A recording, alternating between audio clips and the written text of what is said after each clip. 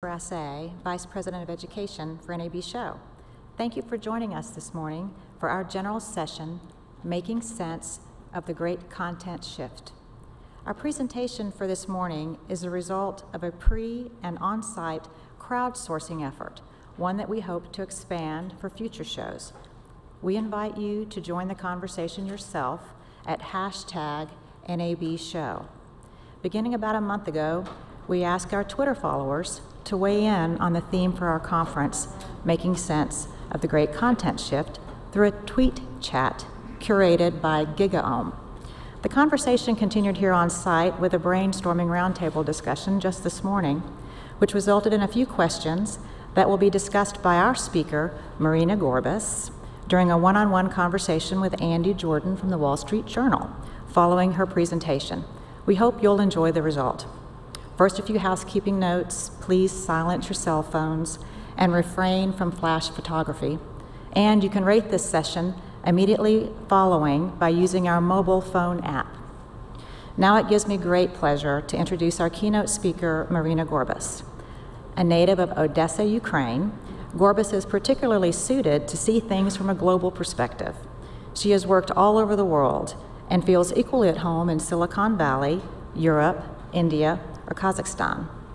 Before becoming Institute for the Future's Executive Director in 2006, Gorbis created the Global Innovation Forum, a project comparing innovation strategies in different regions around the world.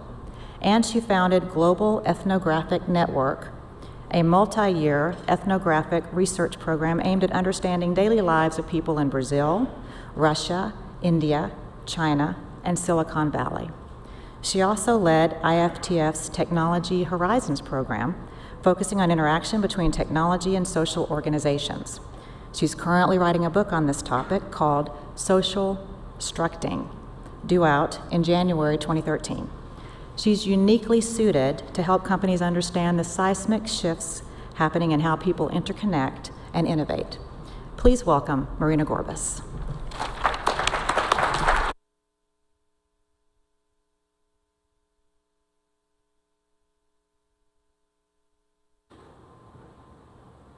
Thank you, Denise, and good morning to all of you. It's early, I know, particularly for Vegas, it's really early. So let me ask you, how many of you have been to this show before, in previous years? Pretty much everybody. How many have been coming for 3 years? 5?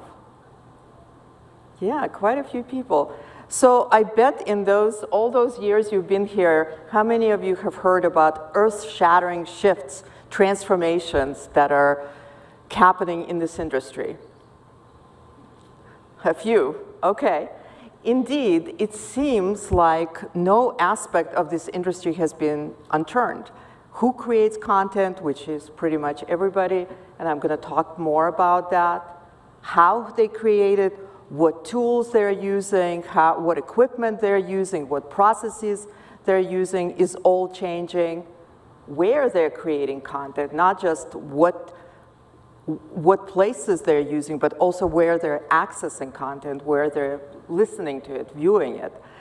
When they create it, which is pretty much any time, any place, in the car, on the go, what content is actually shifting. Is Twitter feed, a tweet, a content piece, Facebook entry is a content piece. And why? Why are people doing it? Why are they doing it? I remember when first people were introduced to Twitter and I was doing presentation, a lot of people would ask me, why are you doing this? I don't get it. What is this all about? So indeed, no aspect of this industry has not been transformed.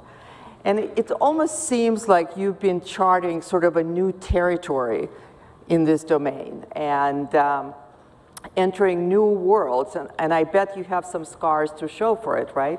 Some of you, and maybe some of your comrades that are not here anymore. Maybe they fell overboard along the way.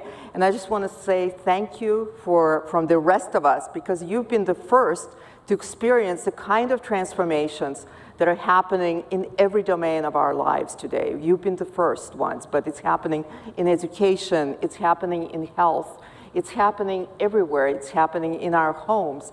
All of this has been happening. And it almost, when you think about these kinds of transformation, this phrase from Sophocles comes to mind: nothing vast enters the life of mortals without a curse. No transformative technology that seems so exciting and full of possibilities doesn't come into our lives without its own set of challenges, its own set of issues that they're bringing along with them, as much as they are so exciting. And so I want to talk today about 5 what I think are interesting, important aspects of this big transformation, both its positive impacts and also some of its potential issues and challenges that they might be creating along the way. And of course, the first one I want to start with is something that's very familiar to all of you, which is pretty much everyone is a content creator. Everyone is producer and creator of their own shows. You know that well. Used to be studios or people with a lot of resources, a lot of expensive equipment, a lot of organizational structure and management were able to do that only. And now it's pretty much everybody. Everybody with a cell phone and a camera and a YouTube account may be able to be a content creator and producer and the star of their own show. But what's interesting, that's just the beginning. The world we're going into is not just that everyone is a content creator, but pretty much everything is a content creator. And let me show you this article. Sorry, I'm going to go in a slightly different direction. I just want to say that I am a fan of Mad Men. Not surprisingly, I bet many of you are in the same territory.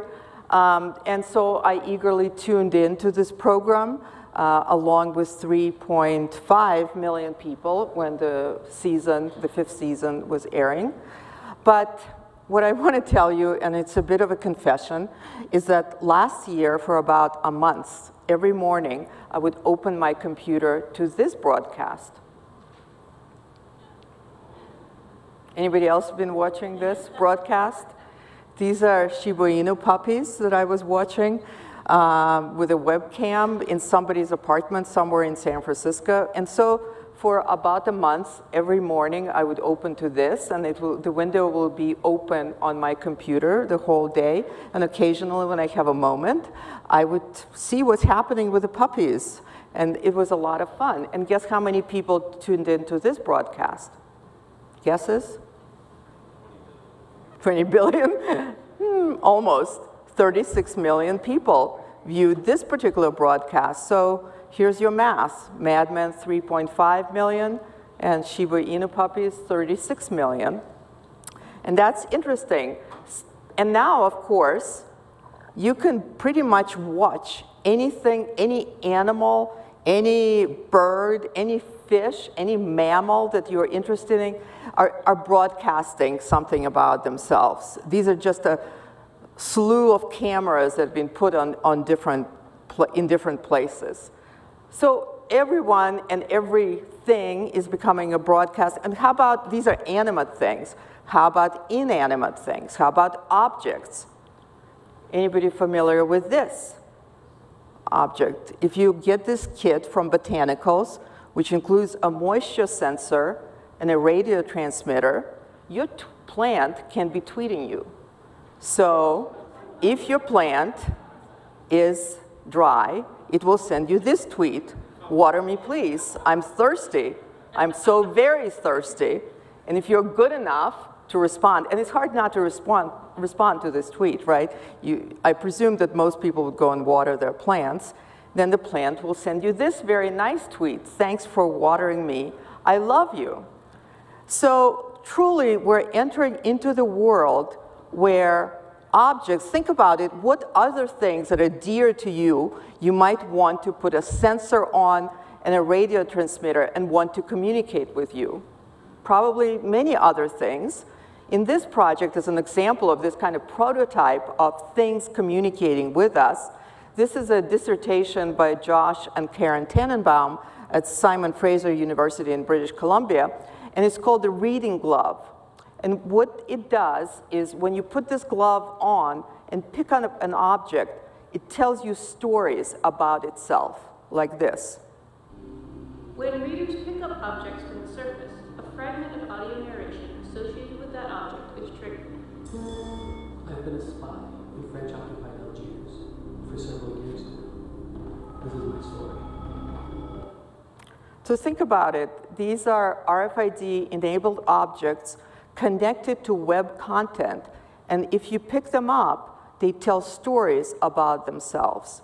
So we're truly entering a world in which every object, every device, everything we can lay our hands on is enveloped in the cloud of data. So everything becomes a content creator and a content broadcaster. And the question is, what are we going to do with all that? And what happens with content that's created not by humans, but created what I call algorithmically? So this is the second piece of the story, the second transformation that's interesting to talk about is algorithmic content.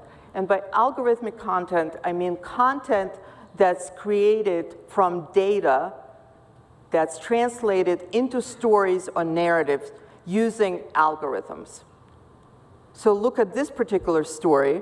This comes from, I think, a game, Wisconsin versus University of Las Vegas, and it says, Wisconsin jumped out an early lead and never looked back in a 51-17 over UNLV on Thursday at Camp Randall Stadium. And so on, if you can read this. And I want to ask you, does it look like it's written by a human being? Does it look like it's written by a writer? Yeah, I think it's a pretty well-written story. Well, actually, there was no human involved in writing this story.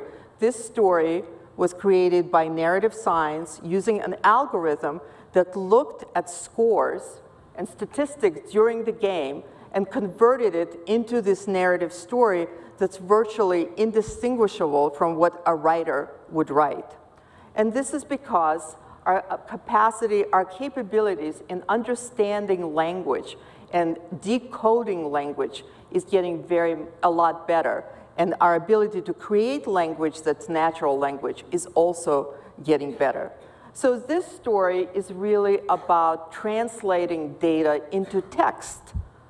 But how about translating data and creating narratives in more rich formats, maybe video?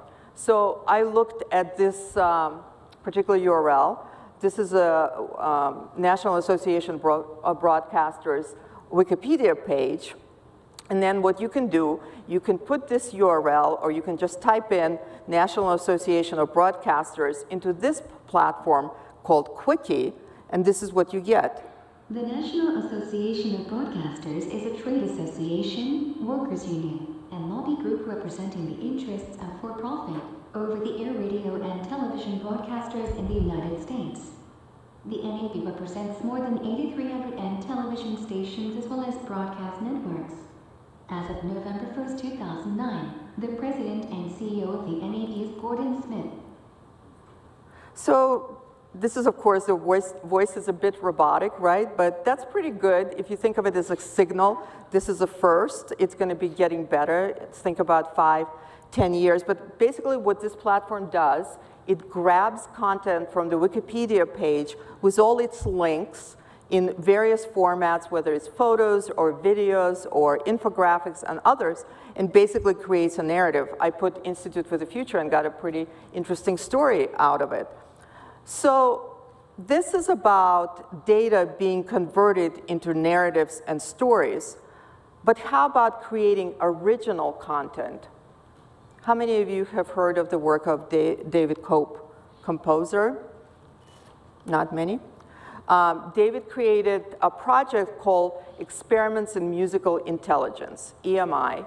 And what that project does, it analyzes music of particular composers, all of the scores, and basically creates original music in that composer's style. So this is what Bach sounds like.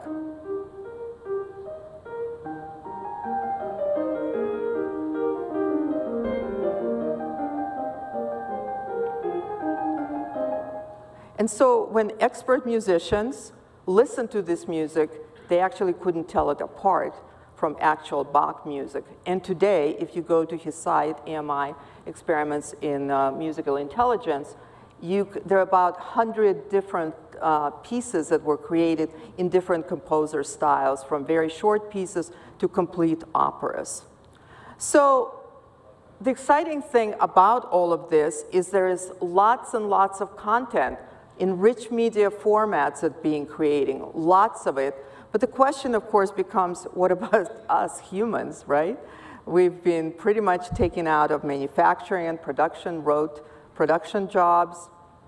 In services, including road services, we're increasingly outsourcing that to machines, like call centers jobs and others. Anything that's routine and can be deprogrammed and codified is being taken over. So for a while now, the pundits and others been telling us that it's about the creative economy. It's about us being creative and creating new things. But these kinds of technologies and these kinds of tools kind of make us question that. What is creativity, and what distinguishes us from other things that machines can do and are already beginning to do?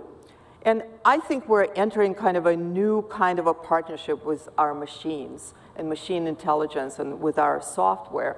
And the interesting thing about it is, in the process, you think about all these pieces and what's being created, the stories, the musical scores, and others. It could be that these will be first drafts of something that creatives will use to build on top or to verify. Or it could be that we'll have to redefine what creativity is. It could be that what we think of creative is somebody who doesn't have one style that follows him or her through his lifetime, but it's something where you can't deprogram. Maybe it's somebody who spans classical music and hip hop and reggae and other pieces that cannot be programmed. But these are the kind of things that we're going to have to grapple. What is the nature of this partnership with machines? What is our unique competitive advantage? What is it that we're doing? And what does it enable us to do that we previously were not able to do at all? So lots of content created by us, created by others, created by things, created by machines. And what are we going to be doing with all that content? And I think increasingly, and this is the third piece of the story, is that we're going to be designing our own reality. Now, there's been a lot of excitement about the Google Glasses. Anybody tried those yet? They're out there in beta somewhere, but they should be out by the end of the year. And basically what Google Glasses allow you to do is get information on the go. So instead of looking at your computer, you'll be able to get information as you walk around and do various things in your life. But these are not true augmented reality glasses. They don't completely change what you actually see. So at the Institute for the Future, we design what we call artifacts from the future. My colleague Jason Tester is here in the audience. And this is an artifact from the future that he designed. And these are augmented reality glasses that you can wear that actually filter what you see in the physical world. So I have to tell you something about our artifacts from the future. We don't build them as prototypes of something that should be built, although sometimes they end up being that way. But really, the purpose of artifacts, so if you think of them, archaeologists, they dig up objects from the past, and they start conversations about why were people using this object? What was the story behind them? What kind of issues it created? So we're basically doing the same thing, but in the future. So imagine if you were digging into the future instead of the past, what might we find in that future? And it makes the future a lot more tangible and real. It provokes the right conversation. So imagine that we will have ability to basically change our reality as we walk around in the physical environment, in the physical world. What will we be doing? And of course, we'll be doing some very exciting things, like take this street, and maybe you can actually augment it. You can see some, instead of with these glasses, you put them on, and maybe you can just see something really awesome. Not a string of cars, not all this dirty sidewalk, but maybe you can imagine this beautiful beach and the beautiful ocean. So we're going to be creating this augmented reality. But the other side of it is that maybe we will also be diminishing our reality. So maybe there's things that you don't want to see in your environment. Maybe you don't want to see homeless people laying on the sidewalk, or maybe you don't want to see trash, or all kinds of things that you don't want to see. So increasingly, we're entering the world where with these technologies, we are able to create and design the kind of reality that we're living in, the kind of reality that we want to experience. We're doing it somewhat already. We have been doing it. You know, we've always kind of designed our own reality. You can be sitting here but thinking about the beach and not listening to the presentation at all. And of course, with our devices, it gives us even more opportunities to not be present, right? You can be connected to your friends, you could be texting, you could be socializing, doing all kinds of things. But this makes it all even more possible in the physical world, where we're actually changing the physical reality of what we're seeing. And it creates a lot of issues, and it creates amazing possibilities. You can convert the street or the city into a game board. You can play out a movie in the physical world, or theater, or all kinds of things. But the other question that it raises is, but who will be designing this reality for us? This is, by the way, the technology that already enables, it's a technology produced by a German university that allows you to basically strip logos from things. So technology is in the work to basically enable us to filter this reality. But back to that question, who will be designing this reality for us? Is it others, or is it Google or Apple or whoever it's going to be that might be designing this reality for us? Are we going to be in control of our reality? We already hear about filter bubbles and the fact that we can design content that it is targeted to us and us personally, so we don't see the things that we don't want to see. But this is making it possible in the real world. And the question of control, who designs this reality for us, who filters it for us, how we filter it, becomes really important. So when you think about control, this comes to mind, remote control, right? How many fights in the home start because of the remote control and the fights over remote, I know in my household many, or the other big challenge is, where is the remote control, right? Where did I put it last? It was just here. So we may be actually at the end of the time when we're controlling everything with remotes and with clicks, because this is another piece of the story. Another transformation that I think is worth paying attention to. We're entering this kind of no-click world, that content comes to us. We don't need to necessarily click to get it.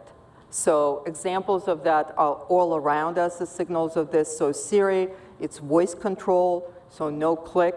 Kinect, many TVs now enable you to read your body, your gestures, your body language, and understand who you are, read who you are, and provide content specific to you. This is a very high resolution display from Cal IT2 that uses it for scientific displays. It's one of the higher resolutions available out there. But these interfaces are becoming much more intimate. This is just the beginning, reading gestures, understanding who you are. If you look at this device, it's called iBrain. And iBrain basically provides reading. You put the strap on your forehead, and it provides electronics reading of your brain. Basically, it monitors your brain activity.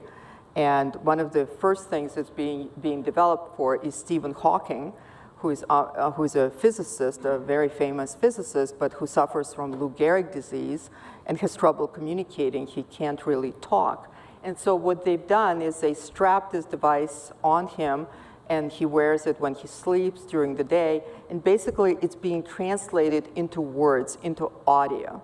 So of course, at first, these kinds of devices and tools will be used for people like Stephen Hawking or people with disabilities. But increasingly, 10 years, all of these devices that are basically used by very advanced users, extreme users, are getting out there into the population. And these interfaces are getting much more intimate. I mean, imagine ability to understand your emotions, your facial expressions. There's obviously software that's doing that already. There's things like this, ability to read your brain. And in that realm, which is pretty incredible, this is work by Brian Paisley at UC Berkeley, where they basically decoded the content of people's visual images.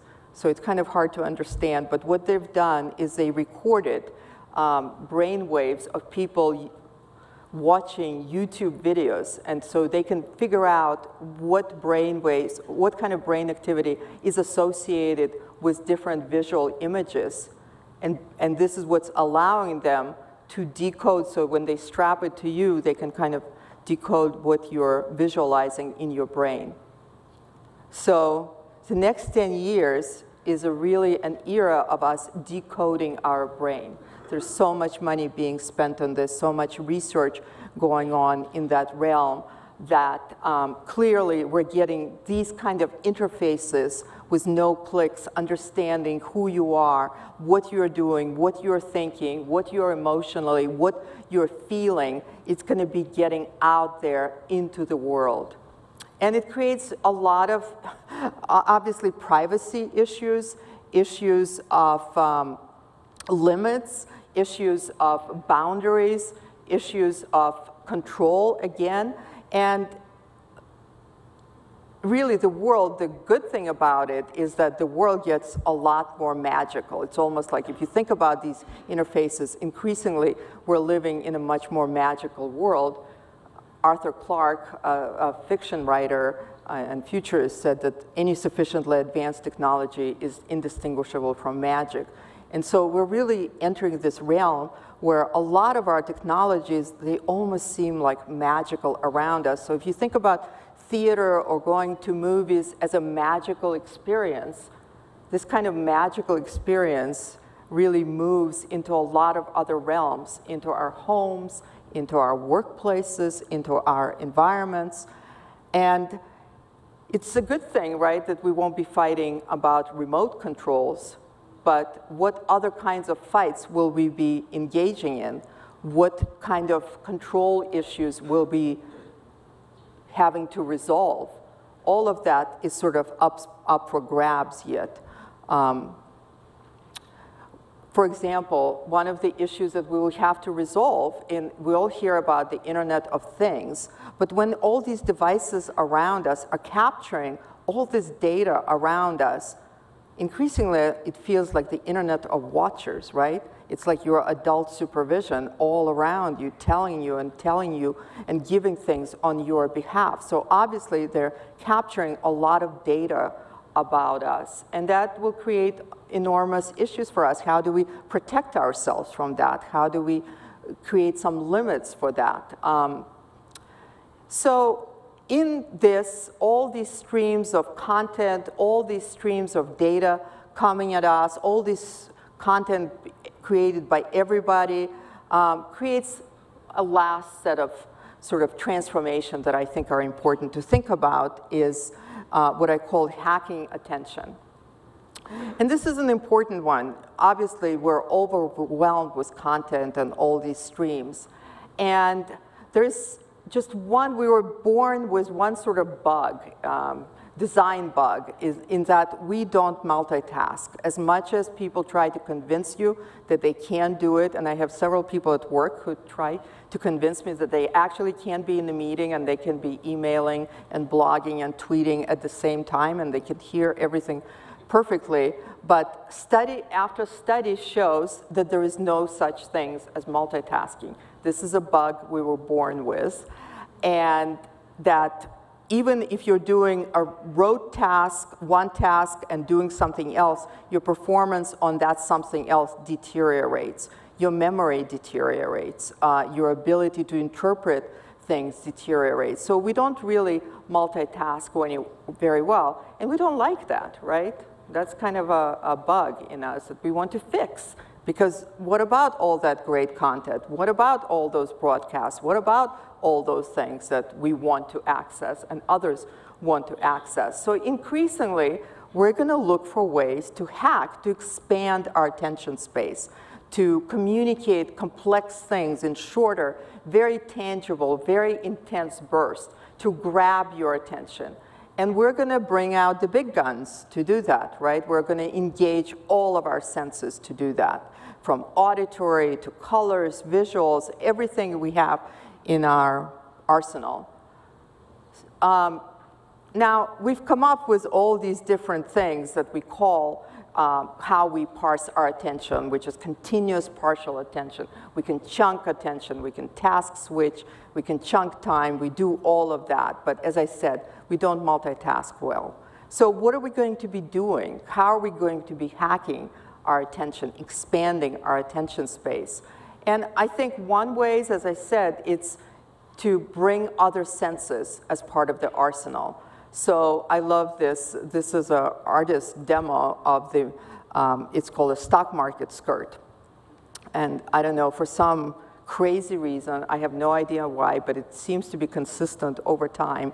When the market is bullish, when the stock market is going up, the skirt's length shortens. So women are wearing more mini skirts, the length shortens. And when the market is bearish, when it's going down, it's going down. So Nancy Patterson, who is an artist, designed a skirt that's connected to the internet, and it monitors the stock market prices. So when the prices, when the stock market is up, the skirts go up, and then when the market is down, the skirt's length goes down. And that's just a clever, interesting, artistic interpretation of this ability to engage a lot more senses in communicating complex data. Another example of that, of course, from a scientific realm, where they have to deal with a lot of very complex data. This is actually sonifying data that's coming from the sun, and it monitors solar storms on the sun, and the data is being taken by 2 spacecraft. So if you're attuned to that, you can actually hear what's going on the surface of the sun. But that's just one example. There are many examples. In fact, scientists are looking at all these ways to communicate complex data in rich visual or rich sensory auditory formats. This is just one example. I also like this example. This is a project called Emotional City, created by a Swedish designer. And it's a city, you go to the site that he created, and you log in on a scale of 1 to 7, your mood, how well you're feeling, if you're happy or unhappy. And then some people have been projecting, so then you can collect this data from the whole city. And if you can project it on the building, if you're flying into an area, you can see the mood of the city in one, basically, very quick visual. So that becomes really interesting. And again, you can think of other uses for this kind of sensory interfaces. So this is just the beginning. This is another example of this. This is an emotional map of San Francisco. And what this tells you is, it was created by giving people these devices that measures their galvanic response, which is a proxy for your stress level. And stress, of course, can be positive or negative. So people basically logged in. You could measure with a GPS. It's a GPS-enabled device. So people who were wearing it, and you could measure their stress level. And then if you aggregate that data, you can see what are the areas of the city where people are more stressed out. The bright red is where there's more stress, and other areas are less stress.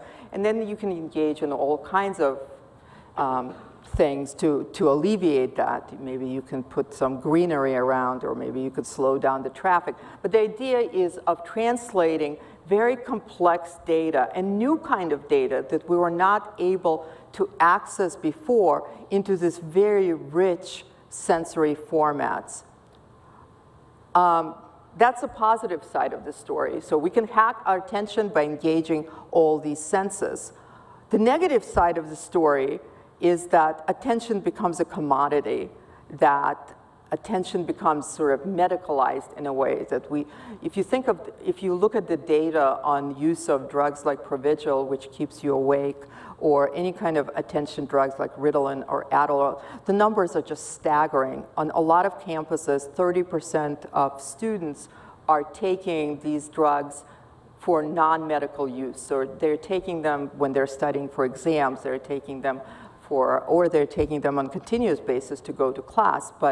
So we're sort of medicalizing attention. It's interesting because in some ways, when you think about it, the physical things, we have unlimited appetite for physical things, and we can accumulate basically infinite amount almost of physical thing, but our attention is a limited commodity. There are just 24 hours a day. And so we're gonna try to grab those 24 hours of attention any way we can, whether through sensory interfaces or these kinds of medical interventions, which of course create all kinds of issues. For example, what is normal attention? We may be moving the norm somewhere. So those are the kind of issues that we will be grappling with as content is exploding, as we're able to access it in all these different formats when everybody and everything becomes a programmer. Becomes content creator and broadcaster. So in the midst of all these transformations, with all this stuff going on, what is one thing that I think does not change? And that one thing is that we are wired for stories. Stories is what frames our lives. Stories is what gives meaning to our lives. This is how we communicate meaning in our lives. A story is a way of creating a shared experience for all of us, and anthropologists studying different cultures, there's not a culture in the world, and there hasn't been, that hasn't been based on stories. So the challenge and the opportunity, I think, for the next 10 years is to be creating these kinds of stories in all these different content, on all these different platforms, through all these different media, but the story is it. This is actually, I'm going to show you a clip from a 1944 study where students were shown this very simple animation that had absolutely no meaning. It's just circles, triangles, a box moving around. And when people watch this story, now, only one person out of I don't know how many didn't think of it, there's some plot that was involved in the story.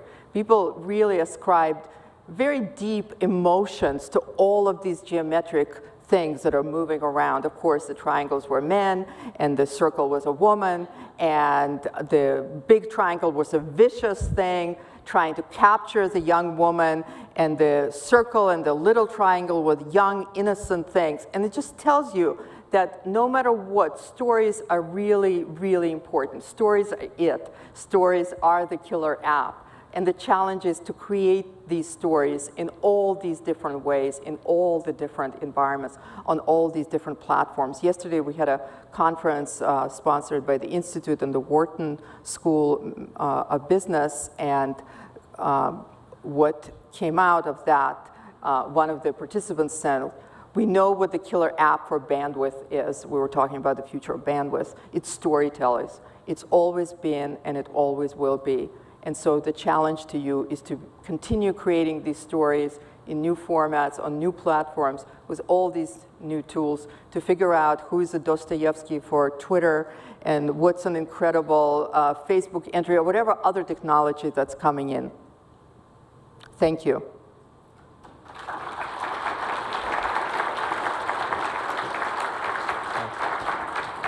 Do we sit down? Thank you so much, Marina. That was giving us a lot to think about. My name is Andy Jordan. I'm a multimedia reporter and editor at the Wall Street Journal, and have known the Institute for the Future team and Marina for quite a while. We don't have a ton of time, so I want to jump right into this. I did want to tell you that if you have questions for Marina, you can hashtag tweet to NABShift.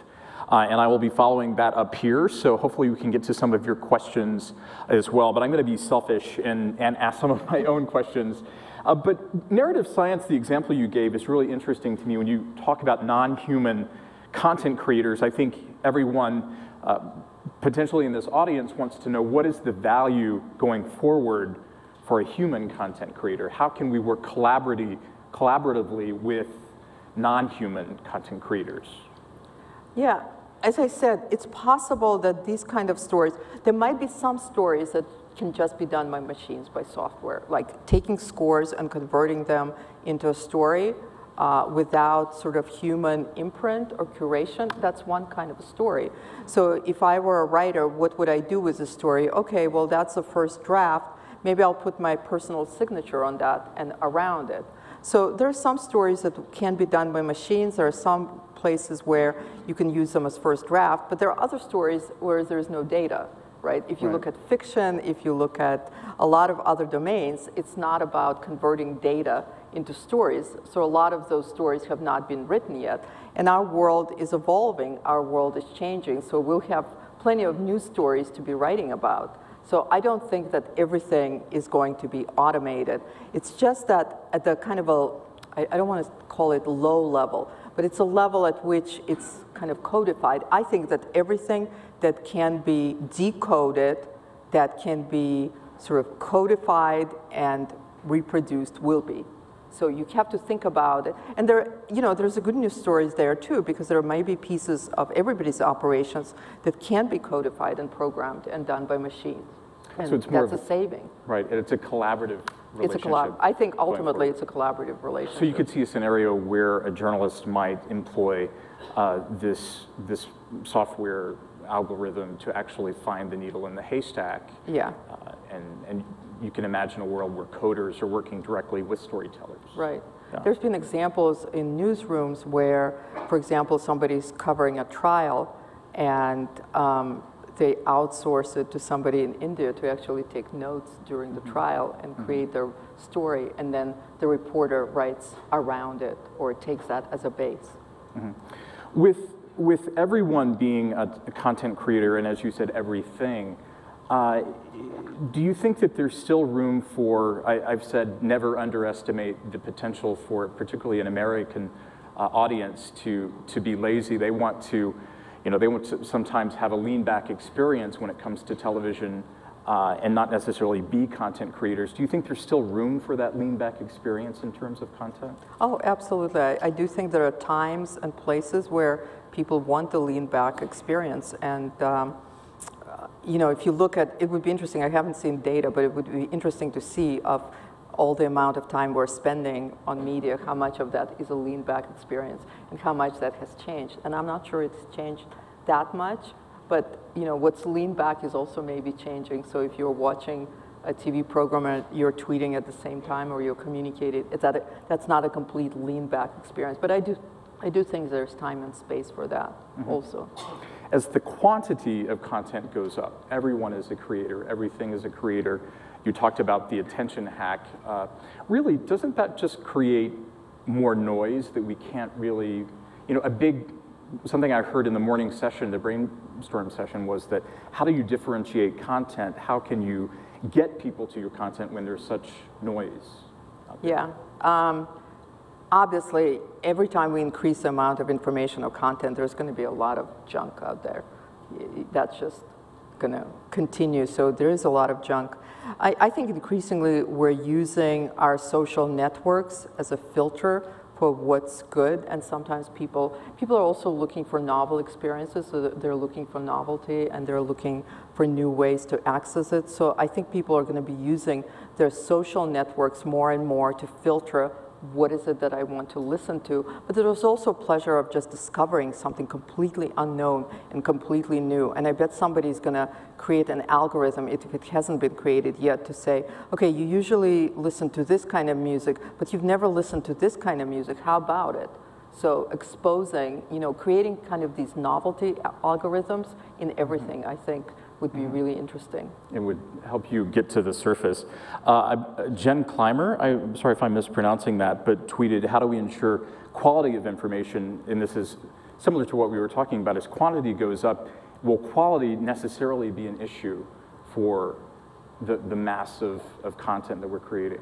I think there's going to be all kinds of incredible content. I mean, you go back to the history of broadcasting and television, what General Sarnoff of RCA envisioned is that we're all going to be listening to classical music and being educated, and we do all kinds of things with broadcast today. So there's going to be a lot of junk, but I think there's going to be also just some amazing stuff that's going to be happening. So I do think that it's both. Yeah, lots of junk, but some incredible new stuff also. Something that came up in this morning session with Ryan, we were talking, someone said, you always hear the phrase content is king, but now that brand is king. In terms of convincing people, Sutton Carey said, how do you convince people that they have a story worth telling? If everyone's going to be telling a story and that's considered content, how do you convince people that their story is worth telling? I think it's a good old-fashioned way. How do you convince that some movie is good or not? How do you convince that the book is good? First of all, you have to produce amazing content, and I think the bar has gone up on content and getting attention, so I think that is happening. At the Institute, we always have fights, my colleagues are here, when we have meetings about lids down, lids up, right? And finally, I've given up, and I said, fine, whoever wants to listen. And what happens is, if somebody's telling something really compelling, you watch people, they close their lids, they close their computers. There is something in us, but the bar has gone up. The bar on conference presentations has gone up with TED and others. So the bar on getting attention has gone up. But if you're telling something really compelling, I think people will pay attention. I did a story a few years ago about an attention currency called the Cereos, which was a little flag that went in your Outlook, and it helped. You had coins that you could spend to let the receiver know that they were getting an important message. Do you see other sorts of attention hacks coming in terms of directing attention to content? I think. So Sirius is a good example of using sort of gaming techniques and to get attention. And I think gaming techniques, gamers have figured out how to get attention, whether it's for 10 minutes or for hours a day. So I think that we're going to see a lot of, not that everything will become a game or that Sirius is the way to go, but using those techniques and overlaying them on whatever serious stuff we're doing, whether it's work or whether it's other things, that's one of the ways that we're going to be getting attention. And I think that really creating sensory-rich experiences and interfaces as an entry point also becomes important. It was an interesting day. A couple days ago, the Huffington Post got a Pulitzer Prize, which was a first. Yep. Arianna Huffington and the Huffington Post is known as being, the king of aggregation. They do have original content, but do you see going forward content creators moving more into this aggregator role rather than creating enterprise field-based content? And I'm thinking of a couple of apps, one called Tap2, that lets you DJ your own news. It's a little bit like Flipboard, and you're able to sort of stream the news you want, which is content in and of itself. GroupStream has just come out. Stitch.it is an interesting app. Do you see content creators moving more into this aggregator role where they create new content by aggregating other content? I think there's lots of Storify is another one, Scuba. There are all kinds of content aggregators out there. I don't think the actual original content creators are going to be turning into aggregation.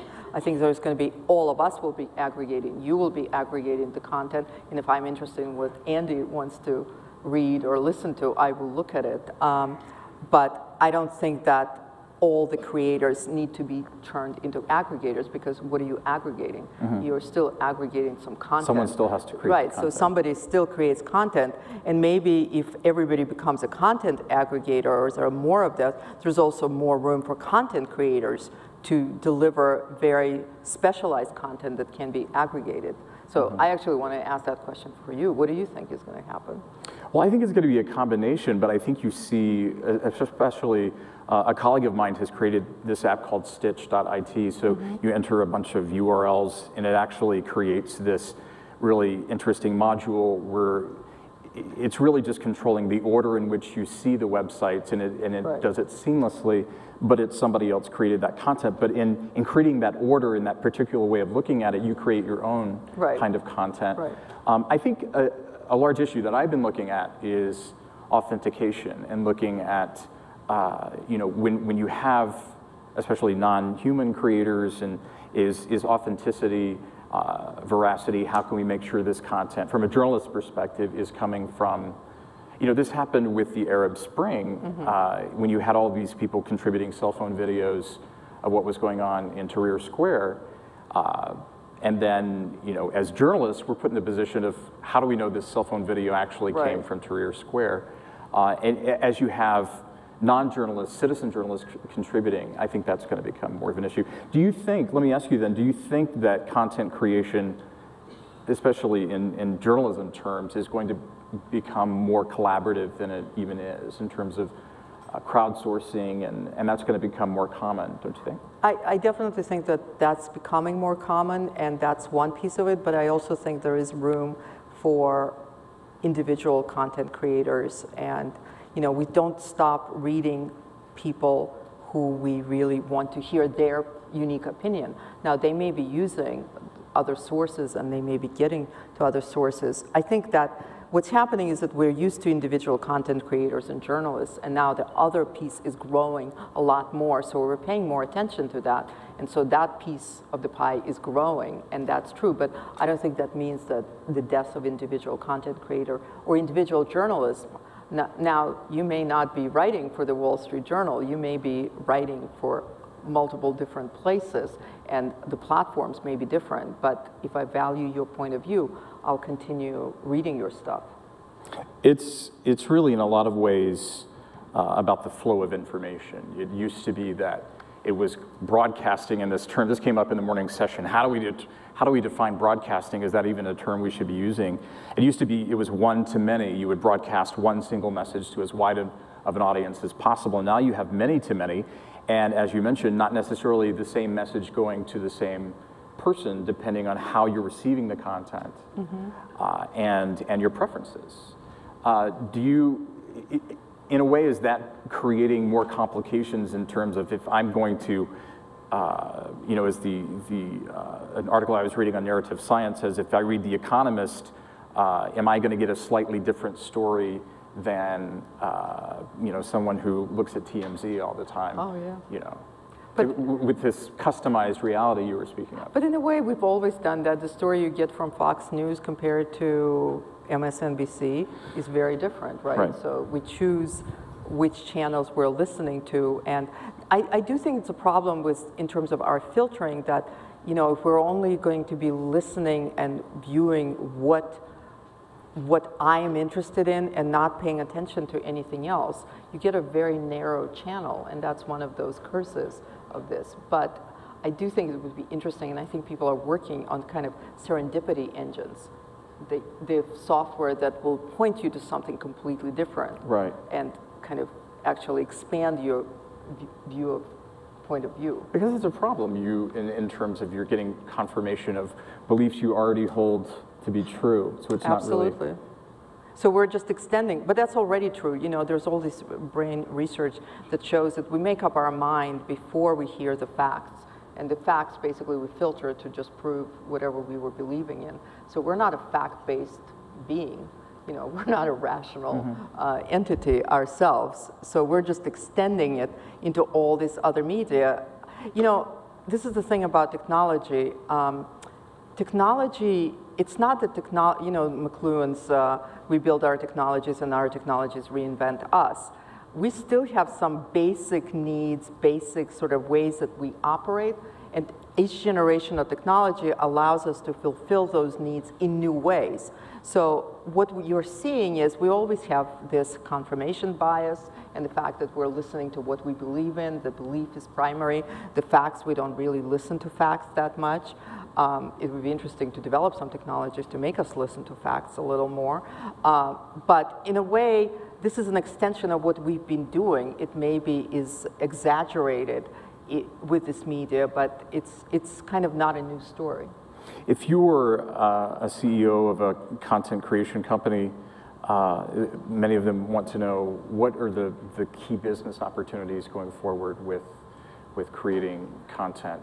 Yeah. Do you put your money into sending people out into the field, or do you aggregate? What is the best business strategy going forward? I actually believe that there is no business model, one business model that you would pursue. I think there's multiple business models. And in some ways, technology is something that's easier to foresee. You know what's being developed in the lab, you know what technologies are out there and how they might come together. What's much more difficult to foresee is social implications. Once technology gets out there into the wild, it sort of gets wild.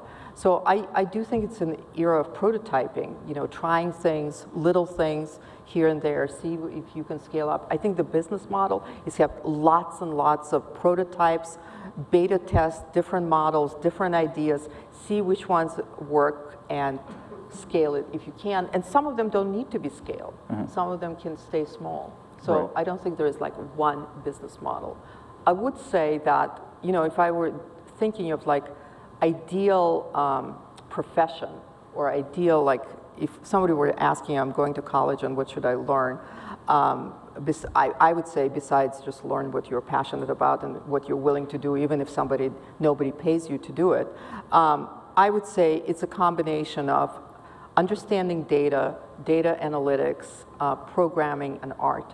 I think it's a killer combination because really what we're talking about is taking a lot of data, converting it into very interesting content and art forms. And there are not many people who combine those skills of data analysis, programming, and art, whatever art form, whether it's music or visual arts or any other form.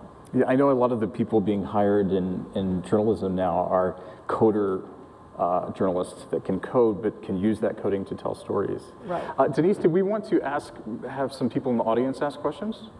Does anybody have a question? I think if you just walk up to that mic, hopefully that will work. As you've emphasized and given the extraordinary demands on our time, what are the sources you would recommend that we follow in order to keep up with what's going on, particularly in the scientific and developmental areas? You follow IFC of Twitter. I'm actually serious. A lot of people, I said when I started using Twitter and I would talk to audiences, people would go, why are you doing this? It's such a waste of time.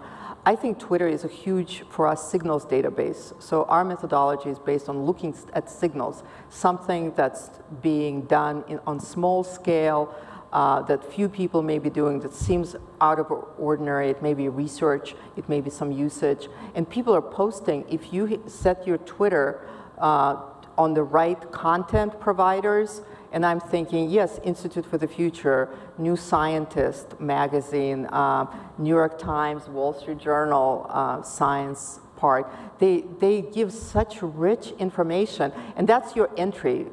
So to me, I open my computer to Twitter or my cell phone or my phone, and I start with that, and then it gets me, it's my entry point to all the content. If you follow the right sites, the right people, like I mentioned New Scientist, New York Times Science, other kinds of things, you get there.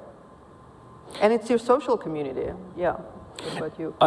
This is an interesting question that came up in the morning session in terms of measurement. And when you have all different kinds of content on TV, of course, we have rating systems, and the FCC, of course, regulates broadcast media.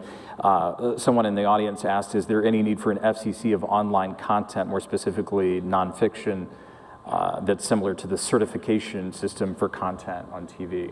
Are we getting into tricky territory there when you want to start regulating content? I do think we get into very tricky territory, and I bet there's going to be a lot of pushback to that. I mean, people are we have a rating system, right, by people, how many Twitter followers your content piece, how much it's been retweeted. If you go to the New York Times, sorry, it's a competitor organization, maybe the Wall Street Journal has the same. They have this amazing, in their R&D lab, they have this amazing wall visualization that basically follows the path of every tweet. So you can see average tweet gets retweeted if it's successful over 5 days, and you can actually see what happens, the life of your tweet. So that's a measure right there. Sure. Sure, and it's in the social realm. Anyone else have a question? All right. We know that we can't multitask, and yet when we began the sit down, the first thing you requested is send your questions in on Twitter. Right. So now we're sitting here and we're trying to type out our questions. And pay attention. And that was a what did you test. what did you just do? Because we can't write and listen at the same time. So where do we draw that line to bring in the technology to give us the questions, or what do we do about that? Eventually, it will probably read your thoughts and you don't have to tweet, right? If you take that iBrain thing. But seriously, we just did this project on the future of work, and we talked about key skills for the future in the workforce. And one of those skills is cognitive load management. You need to figure out how you manage your cognitive load, whether you are capable of tweeting and tuning back into the conversation, or you're not. And those are, I think, very early on. Unfortunately, we don't teach kids in school about this, that how do you manage all these streams coming in? And it's an individual thing. For example, I just did a test on how good I am on multitasking, and I'm average, but I'm really good at switching tasks. Like my score was way out there. And that's a good thing to know, so I can go back and forth and do things. So it's an individual measure. I don't think that anybody will come in, and unless your device actually stops you from doing it, which is possible. There are now technologies that basically stop your phone from working in the car, right? So that's like Big Brother technologies that will be coming in, and probably you will be using with your kids. But other than that, it's self-management and knowing. These platforms and these technologies are new. We don't have a lot of experience with them. We're very excited about them. We jump on them, or some people just dismiss them altogether and don't jump on it. It's something we're experimenting with. And eventually, I think, over 10 years of use, you kind of learn to manage yourself and your attention and know what works or not. I think we have time for one more question. Go for it. Thank you. Given the opportunity for us to filter out the things that we are not interested in and accept or access the things that we are most interested in, it suggests to me that there's an opportunity to reinforce our own prejudices and biases and opinions and filter out anything that we may disagree with. Do you think there's a case to be made because of that trend, I suppose, for a case to be made and perhaps a need for greater liberal education as a mandatory component of education? I'm a big believer in liberal arts education. I'm a big believer in, the thing about liberal arts education, and not just, so critical thinking skills absolutely become essential because there's so much stuff out there, and how you navigate all that. How do you navigate the world? But nobody has really come up with a good explanation of what is it, how do you build critical skills? Critical thinking skills. What does it take? Is it about learning philosophy? Is it about designing things? Is it about work experiences and learning just to navigate? And I think all kinds of, any kind of specialized experience where you're just learning this, it's not going to make it. You need to be, at IBM they have this notion of T-shaped people. So you need to be deeply versed in one discipline, and then you need to be able to go across. You need to know a lot, you need to know something deeply, maybe in one area, and then you need to know a lot of things broadly. I think that's the era we're in. But in terms of confirming when you end up with content creators and media organizations that really go out and present a certain perspective, it's a good business prospect for them. If I'm going to have an audience that I know prefers a certain kind of news or content or perspective, doesn't it make business sense to go and tailor your news to them? Do you see us coming back from that model? Because inevitably we have to figure out how to scale and make money off of. Yeah, I think that's a very hard proposition. I mean, we're doing it in our political system, right? The candidates are telling us what the voters want to hear. So it's sort of pervasive in all of our lives. I wish that more broadcast organizations would go out on a limb, and some do. I mean, there are amazing things happening in broadcast and TV and radio, online, where people's opinions do change. And I think that's very important, and there are multiple ways of doing it. I don't think it's about presenting data. I think that's an opportunity, is to reach, to get all these rich sensory interfaces to change people's minds. Marina Gorvis from the Institute for the Future, thanks for being here. Thank you. Thank you. IFTF.org is your website. IFTF.org, yes. Thank you guys for coming, and the next super session takes place at 2:15 in this room. Predictions from